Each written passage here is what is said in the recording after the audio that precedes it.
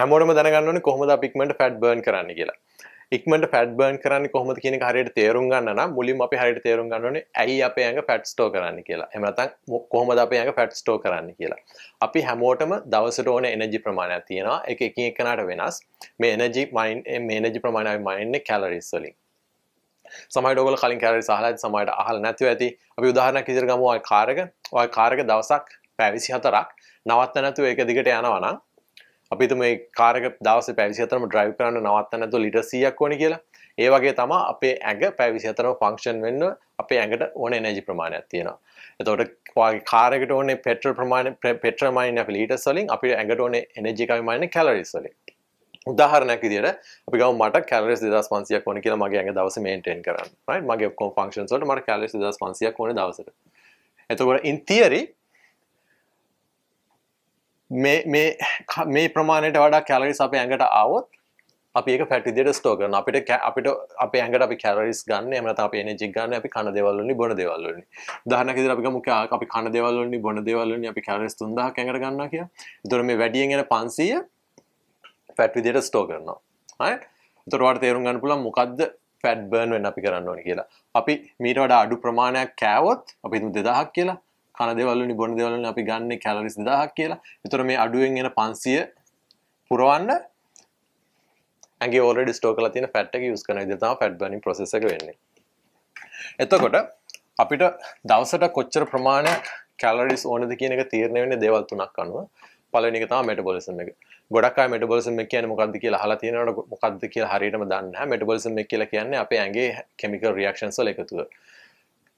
අපේ brain function එකට energy ඕනේ, heart function එකට energy ඕනේ, thyroid, liver මේ හැම දෙයකටම energy ඕනේ. මේ ඔක්කොගෙම functions වල එකතුව තමයි metabolism එක කියලා කියන්නේ.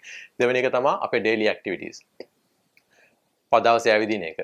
මම මෙතන හිටගෙන කතා කරන එක, මගේ අත් move වෙන එක. මේ හැම දෙයකටම energy වෙනවා. training කරනවා නම් ඒකට energy ඕනේ. right? තුන්වෙනි එක තමයි thermic effect of food. thermic effect of food කියලා කියන්නේ ඔයා කන හැම දෙයක්ම digest කරන්න ඇඟෙන් energy එකක් වැය වෙනවා. ඔයා කැලරිස් 2500ක් දවසට කනවා නම් ඒකෙන් 110ක් මාපහු ඇඟ යූස් කරන්නේ මේ කෑම ඩයිජෙස්ට් කරන්න. right? එතකොට කැලරිස් 2500ක් කනවා ඒකෙන් 250ක් මාපහු යූස් වෙන්නේ කැලරිස් මේ ෆුඩ් ඩයිජෙස්ට් කරන්න. right? එතකොට මේ තුනේම එකතුව තමයි තීරණය කරන්නේ අපිට කැලරිස් කොච්චර ප්‍රමාණයක් අපේ දවසට අපේ ඇඟට ඕනේද කියන එක. අපි දැන් දන්නවා ෆැට් ලොස් එකකට නම් අපි මීට වඩා අඩු ප්‍රමාණයක් තමයි කන්න ඕනේ. right? අපි බලමු එතකොට ගොඩක් අය කරන්නේ මොකක්ද කියලා. right? අපි ගමු සති week 1 week 2 week 3 week 4 week 5 week 6 week 7 week 8. right? ගොඩක් අය හිතනවා right මට ෆැට් ලොස් එකකට යන්න ඕනේ. මම කනවා වැඩි, මම කන ප්‍රමාණය අඩු කරන්න ඕනේ. කෑම අඩු කරන එතකොට අපි හිතමු කැලරිස් 2000කට අඩු කරනවා කියලා පළවෙනි සතිය කැලරිස් 2000කට අඩු කරනවා. දැන් එතකොට මෙතන 500ක ગેප් එකක් තියෙනවා. අපි දවසට කැලරිස් 2500ක් ඕනේ. right. පළවෙනි සතියේ ෆැට් ලොස් එකේ ප්‍රශ්නයක් නැතුව වෙනවා. right. ඕගොල්ලන්ට තේරෙලාද ඔයගොල්ලෝ කලින් ඩයට් එකකට ගිහිල්ලා තියෙනවා, කලින් ෆැට් ලොස් එක try කරලා තියෙනවා, weight loss එක try කරලා තියෙනවා. පළවෙනි සතියේ කිසි ප්‍රශ්නයක් නැහැ, බර අඩු වෙනවා. දෙවෙනි සතියත් අඩු වෙනවා. තුන්වෙනි, හතරවෙනි සතියේට වෙද්දි ඔයාගේ බර අඩු වෙන ප්‍රමාණය වැඩි වෙනවා. බර අඩු වෙන ප්‍රමාණය අඩු වෙනවා. right. ඒක slow down වෙනවා. සමහරවිට පස්වෙනි, හයවෙනි සතියේට වගේ වෙද්දි ෆැට් ලොස් එකක් වෙන්නෙම නැහැ. හේතුව මේකයි. right? එතකොට ගොඩක් අය කරන්නේ ඒ ප්‍රමාණයක් අඩු කරලා 2000යි, තුන්වෙනි සතියේදී 2000යි, හතරවෙනි සතියේදී කැලරිස් 2000යි. right? right. ගොඩක් අය තේරුම් ගන්න දෙයක් තමයි මෙටබොලිසම් එක. right?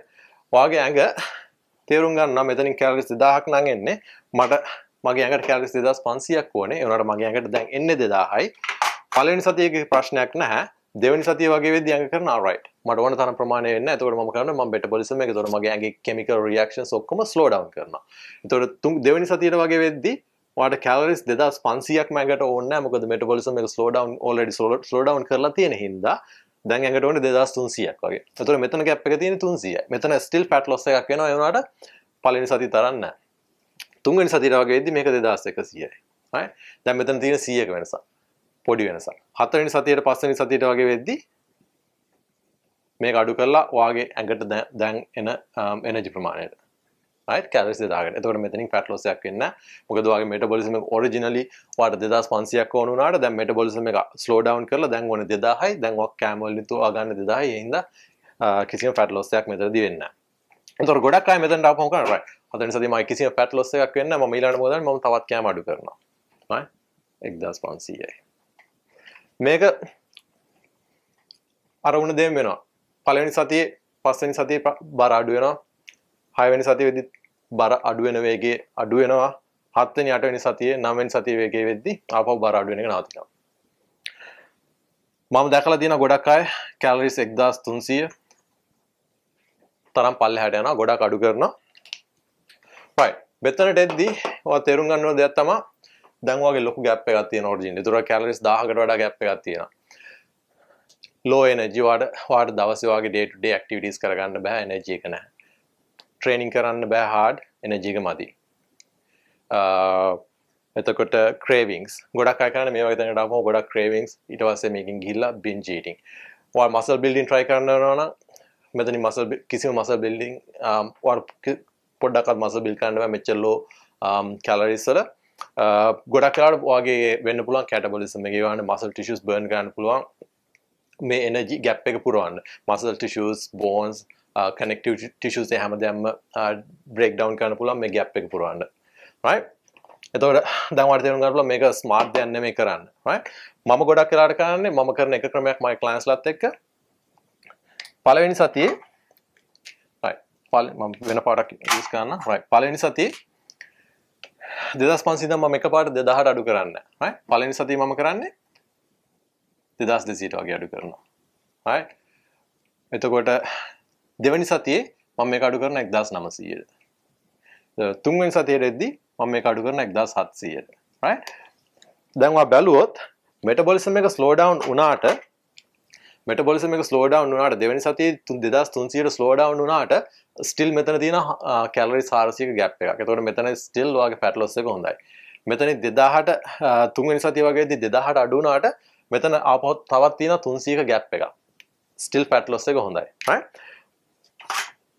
ඊළඟ හතරවෙනි සතියේ වෙද්දි මම කරන්නේ මම ආපහු calories අඩු කරන්නේ නැහැ. metabolism එක අඩු වෙගෙන යද්දි මම කරන්නේ හතරවෙනි සතියේදී metabolism එක මම calories ප්‍රමාණය වැඩි කරනවා 2500ට. right මම explain කරන්න ඇයි කියලා විනාඩි. right calories 2500ට වැඩි කරපුවාම වෙන්නේ මේ දැන් වාගේ මේ හරියටදී වාගේ metabolism එක slow down වෙලානේ තියෙන්නේ. අපි හිතමු 2000ට slow down වෙලා තියෙන්නේ කියලා. එතකොට මේ කෑම වලින් එන calories 2500 match කරන්න ඔයාගේ metabolism එක ආපහු උඩට යන්න ඕනේ. right එතකොට පස්වෙනි සතියේ පටන් ගද්දී ඔයාගේ metabolism එක 2000න් නෙමෙයි පටන් ගන්න ආපහු 2500න්. right මොකද අපි හතරවෙනි සතියේ අපි calories 2500ක් කෑවා. එතකොට ඒක match කරන්න metabolism එක උඩට යනවා. එතකොට පස්වෙනි සතියේ පටන් ගන්න calories 2500න්. right එතකොට මෙතනින් ඔයාට calories මෙච්චර අඩුවෙන් අඩු කරන්න ඕනේ නැහැ. ඔයාට ආපහු ඕනේ නම් ඔයාට මෙතනින් කරන්න පුළුවන්. ඔයාට පස්වෙනි සතියේ ඔයාට ආපහු යන්න පුළුවන් calories 2200ට. ඒකලා මේ calories 2200 දිත් ඔයාට fat loss එකක් බලා ගන්න පුළුවන්. මොකද ඔයාගේ metabolism එක කලින් සතියේ වැඩි වෙලා තියෙන හින්දා. right එතකොට බලන්න පුළුවන් මෙතනින් අපි අඩුම ගිහිල්ලා තියෙනවා. ඊට පස්සේ ඕනනම් ආපහු අපිට පස්වෙනි සතිය 6 වෙනි සතිය 1700යි 1900යි හත්වෙනි සතිය 1700යි. right ඉතින් බලුත් අපි අඩුවෙන්ම ගිහිල්ලා තියෙන්නේ 1700යි. ගොඩක් අය කරන්නේ මේ විදිහට කරොත් ඔයාලට ගොඩක් අඩු කැලරිස් වලට යන්න වෙනවා. ගොඩක් වෙලාවට මේක සස්ටේනබල් නෑ. ඔයාලට ගොඩක් කල් කරන්න බෑ. ඔයාලට හાર્ඩ් ට්‍රේනින් කරන්න බෑ. ඩේලි ඇක්ටිවිටීස් කරන්න බෑ. not a fun situation to be in.